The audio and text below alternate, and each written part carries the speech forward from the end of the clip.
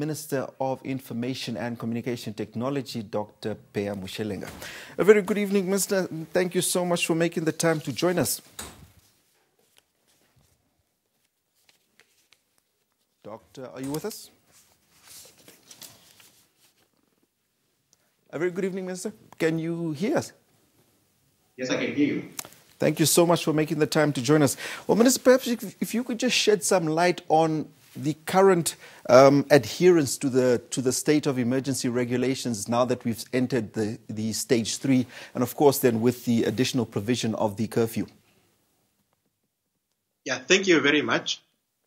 Before I talk about compliance to the regulations, proclamation 6, I also want to address people that are trying to force by government to address the pandemic by politicizing the issue of COVID-19.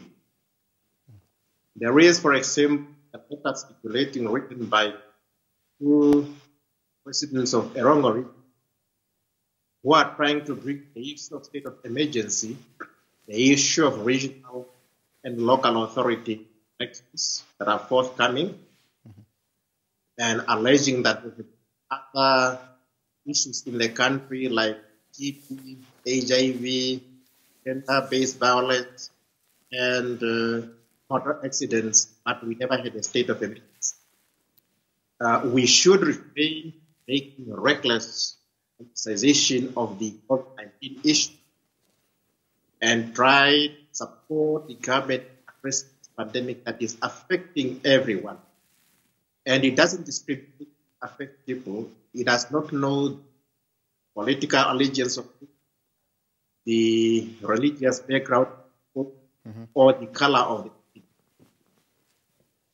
Another issue that we also picked up are people trying to say that lockdown measures were put in place so that apparently it can prevent people from creating concerning the judgment on the request by the law cycle. This, again, responsible politicization, the lockdown issues, not go with that, but the lockdown has been used as it was in to address the issue of spreading the COVID-19 pandemic. Now, to prevent the spread of the pandemic, people must adhere to the regulations that have been introduced. When we are told that gatherings are limited to 10 people, we must adhere. It means we should not try to have gatherings of more than 10 people. I know people like to host home parties as well, where they will invite more than 10 because they know that the regulations are saying people are family members together, they can be more than 10. But when you host a party, invite people from other families, and you are more than 10, definitely violating the regulations, and you are not helping to curb the pandemic, to keep it down, but you are just spreading it. Because more often, it is from these parties that people go and spread the pandemic. And when people are tested, once you are tested, even if you do not have your results, you must be self-quarantined, because the fact that you went tested is because you are linked to a positive case. So you must wait for your results before you go around, because you may also be positive. You may spread the pandemic. Wait for your result. Your results are negative. It's only then that you can go out. And if your results are positive, then you now self-isolate.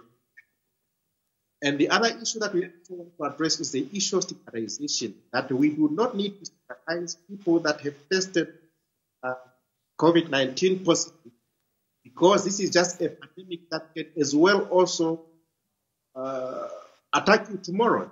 You might contract COVID-19 tomorrow, and I'm sure you would not want to attack in as much as you attack other people. So let us adhere to the regulations. Let us try to keep safe. Thank you. Minister, just before we let you go, briefly, just with the introduction of stage 3, and of course then once again with the provision of the curfew, likely to have an impact on or negative impact on the economy. Can you briefly just talk to us about what the government is doing to ensure that there is a balance between safeguarding, of course, then the lives of Namibians and Namibia and its citizens, and of course then the continued function of the economy to ensure that we also safeguard the livelihoods of people in general? Government is not unmindful about the impact of COVID-19 on the economy. That's why when we introduce these measures, we also put in place strategies and plans as to how the economy will be continued. Yesterday, there was a meeting of economic clusters ministers in order to map out the strategy in the way forward. And once the report has been submitted to the president, you will hear briefings what measures have been put in place. The finance minister will be able to get some time after that. Well, thank you so much. We certainly look forward to then getting those specifics from the specific minister. Once again, Dr. Mushelenga, thank you so much for making the time to join us. It's my pleasure. Well, there you have it. That was the Minister of Information and Communication Technology, Dr. Peya Mushelenga, just giving us an update in terms of the current compliance, of course, then with the stage or reintroduction of stage 3 of the state of emergency regulations.